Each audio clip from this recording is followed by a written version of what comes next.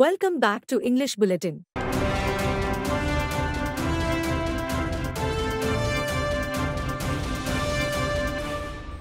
The Telangana government has ordered a vigilance inquiry into the collapse of the Medigadda barrage. Senior Minister Uttam Kumar Reddy revealed this. Vigilance officials entered the field on the orders of the government. First, a team of vigilance officers went to the Engineer-in-Chief's office in Hyderabad and conducted searches. The high officials present there searched the offices of Muralidhar Rao and Nal Venkateswara Rao. On the other hand, vigilance officials conducted inspections in the high office, named Jala Sodha. Searches were conducted in various offices across the state of Telangana for more than 2 hours. Officials from around 12 teams are conducting searches. A case has been registered in which valuable computers have gone missing in the irrigation office. Officials say that valuable documents and records have also disappeared.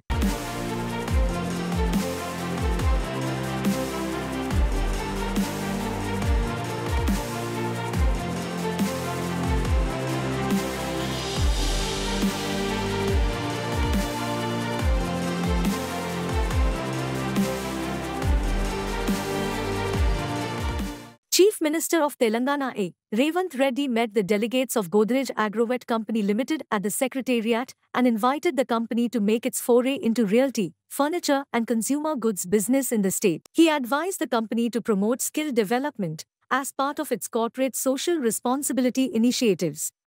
The team expressed an interest in setting up an integrated palm oil processing unit in collaboration with Malaysia-based Sime Darby Berhad in Khammam district. The company already has a presence in multiple goods and services, including cooking oil, dairy, agro products, animal fodder, chemicals and veterinary services, in the state. The company delegation was led by Managing Director Iram Singh Yadav. During discussions, the Chief Minister urged the company to explore huge potential in the fields of real estate, furniture and consumer goods in the state, assuring support to expand its palm oil and dairy business as well.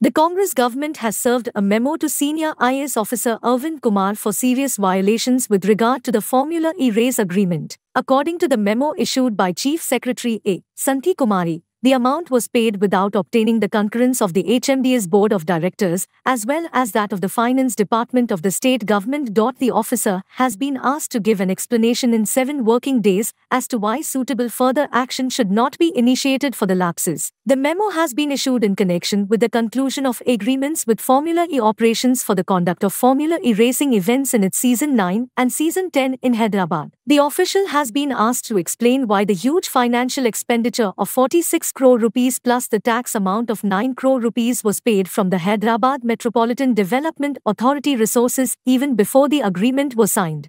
Arvind Kumar was then Special Chief Secretary, Municipal Administration and Urban Development. After the Congress party came to power last month, he was transferred and posted as Special Chief Secretary, Revenue. The memo was issued on 6th January, the day when Formula E announced cancellation of the second Formula E race scheduled in Hyderabad for 10th February.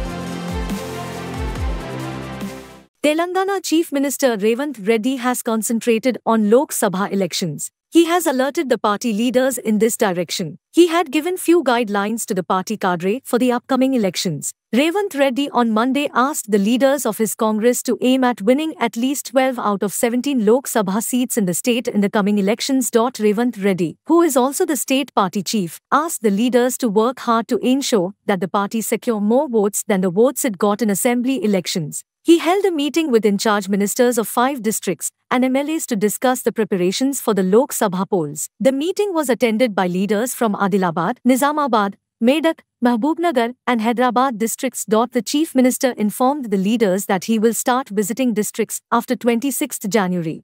He suggested Congress leaders from Adilabad make arrangements for laying the foundation stone for a memorial park at the Martyrs Memorial in Indraveli. He promised that the families of martyrs will be identified and they will be provided all the assistance. Revant Reddy said development of assembly constituencies will be the responsibility of in-charge ministers of undivided districts. He told the party leaders that they will be involved in welfare and development works.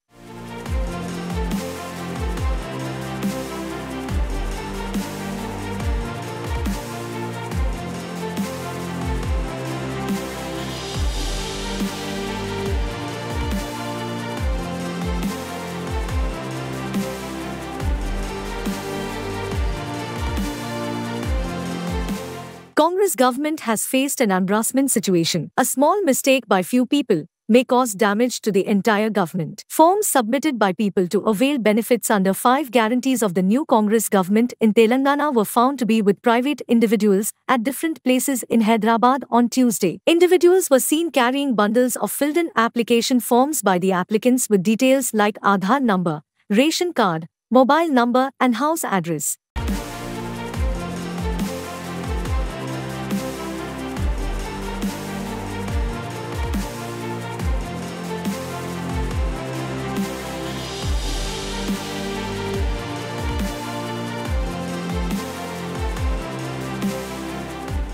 A fresh tussle between the Bengal Raj Bhavan and State Secretariat seems to be brewing over the appointment of a member of the West Bengal Human Rights Commission. Sources said that from State Secretariat a file was forwarded to the office of the Governor C.V. Ananda Bose for clearance regarding the appointment of retired Indian Administrative Service Officer and former West Bengal Chief Secretary Beside Bandopadhyay last Monday. However, till date, the file has not been cleared from Raj Bhavan's end. The decision to appoint Bandopadhyay was cleared at a meeting at the State Secretariat last month. The appointment became imperative following the end of the term of the erstwhile member Naprajit Mukhopadhyay, a retired Indian Police Service officer and the former Director General of State Police.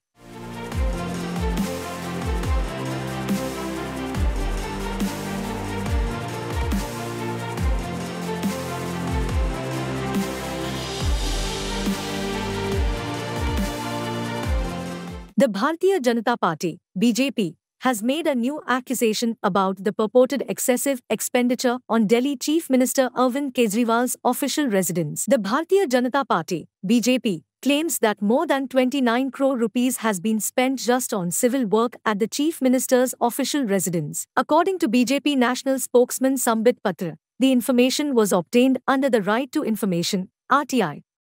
Sambit Patra, a BJP spokesperson, made a claim on social media. He wrote, "Proof that Arvind Kejriwal wants his personal development at the cost of Delhi's development."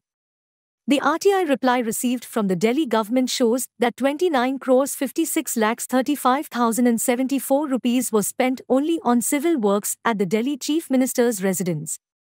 According to the RTI paper shared by Sambit Patra, the Delhi government gave this reply on 29 December 2023. The application was filed by Ajay Basudev Bose, a resident of Amravati, Maharashtra. In this, details of the expenditure incurred on civil, plumbing, electrical, sewage, and carpentry works in the official residence of the Chief Minister of Delhi between 31st March 2015 and 27th December 2022 were sought. Besides, a list of contractors from whom these works were done was also sought. Thank you for watching Swatantra TV English Bulletin. For a complete and comprehensive English news bulletin, please do watch Swatantra TV every day. This is Mahima, signing off. Keep watching Swatantra TV.